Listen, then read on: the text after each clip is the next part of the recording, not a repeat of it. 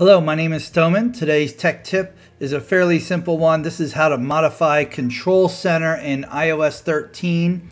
I'm currently using an iPhone 10 running iOS 13.4, and this is Control Center. For those of you who don't know what Control Center is, it's fairly simple. It's when you swipe down from the top right corner.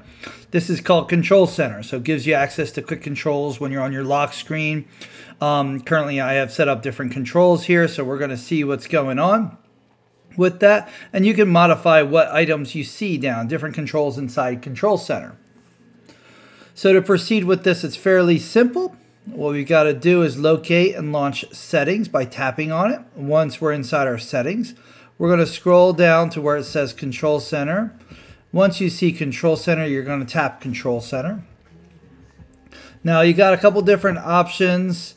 Top one is access within apps. So what that means is, say you're in an app, say Twitter, and you want to access your Control Center quickly, you can still swipe down from the top right corner of your iPhone on an iPhone 10 or higher, or swipe up from the bottom if you're running an iPhone 8 or lower with a home button, with a physical home button.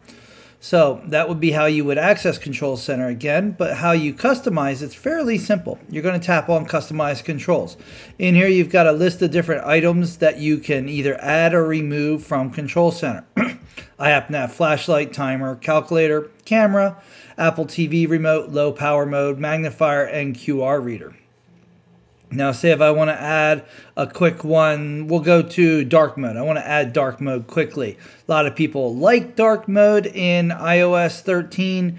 I'm 6 to 1, half dozen the other on it. I like it, but unfortunately certain notes inside Apple Notes don't render properly, and you can't see the text because of dark mode, so that's why I don't use dark mode continuously. But we're going to add dark mode right in there. Now, if you notice, it's in the top section under Include. So once we do that, we're going to swipe to our home screen. We're going to swipe down, and now you see we've got dark mode included. So if I tap on dark mode, now it's active.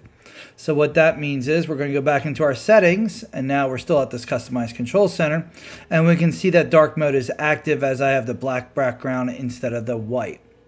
This is Stoneman with your daily tech tip. I hope you find this enjoyable. If you like this, please subscribe for more daily tech tips. Thank you.